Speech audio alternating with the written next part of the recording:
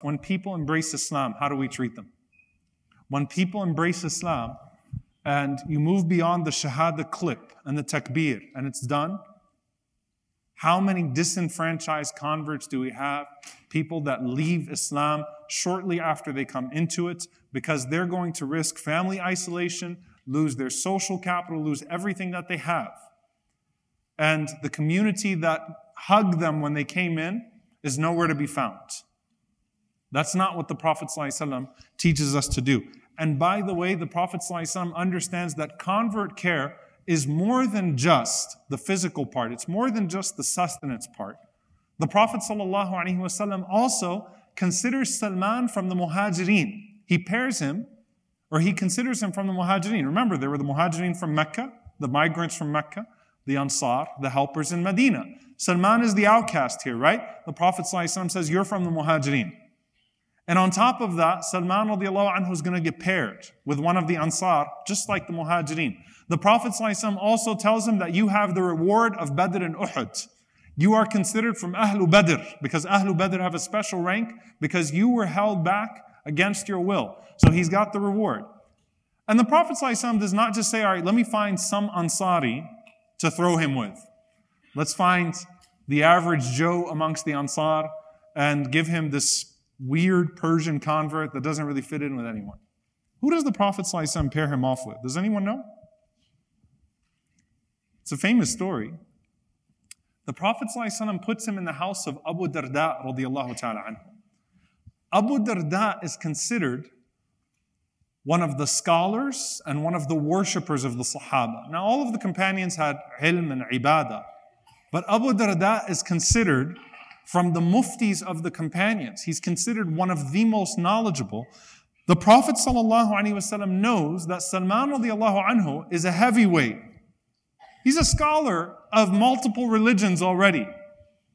He's a abid, he's a worshipper. He needs someone to teach him the religion that's on his level. So the Prophet ﷺ pairs him off with a alim abid, a scholar and a worshipper, and Abu Darda radiallahu ta'ala anhu. So Salman radiallahu anhu shows up in the house of Abu Darda. All right, Salman the Persian is moving into your house. Here's the thing now. This is before the ayat of hijab were revealed. Salman meets Darda, the wife of Abu Darda. And she's got beat up clothes. Salman looks at her and he says, what's going on? What's your issue? And she says, your brother Abu Darda has no need for this world or care for this world. Meaning he's an ascetic. He's busy with his religion. He doesn't really have time for his family. Salman radiallahu ta'ala anhu hates extremism because he grew up in it, right? He grew up in ghulu and ibadah. He grew up in that type of indulgence in worship, extremes in worship. He grew up in that culture, and Salman radiallahu anhu hated what he saw. So when Abu Darda gets home, Abu Darda prepares some food for Salman. He gives him the food to eat. Abu Darda is fasting. Salman says, eat with me. Abu Darda says, I'm fasting. He said, eat with me. The right of the guest is that you should eat with me if I'm asking you to eat with me. So he forces Abu Darda to break his fast. At night, Abu Darda radiallahu anhu gets up from the very beginning of the night to start his worship all night long. Salman radiallahu anhu goes and he says, go to sleep. Who's this guest? Where did you come from, right? It's my house. He says, go to sleep. He says, I want to pray. He said, your wife has a right upon you. Go to sleep. So Salman sends him off to his room. He goes to sleep. And then when the last part of the night comes, Salman knocks, tells Abu Darda, all right, let's get up and pray now. So they pray together. And as they finish their prayer, Abu Darda is really regretting this pairing choice, right? Like, this is not okay, you know. Who's this person that the Prophet ﷺ put in my house that tells me when to eat, sleep, and pray? You know? So when they finish, Abu Darda radiallahu ta'ala anhu says that Salman radiallahu ta'ala anhu said to me, Ya Abu Darda, Abu Darda. So they finished praying their qiyam.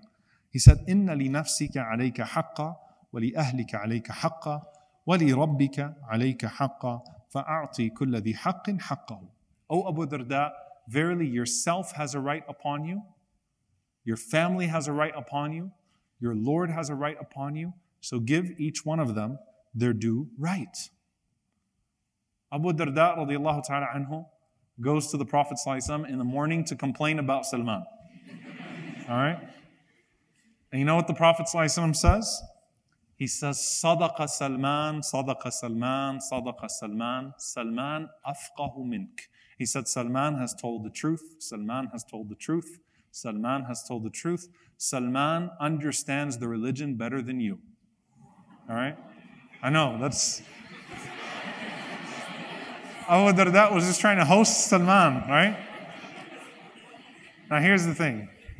If it makes you feel better, Abu Darda is the one who narrated the hadith, right? So it's not like... What is this? Again, Salman radiallahu anhu, though he was not trained in the sharia of Muhammad sallallahu alayhi wasallam yet, Salman understood the spirit of God's divine revelation and legislation, and he knew this is not it.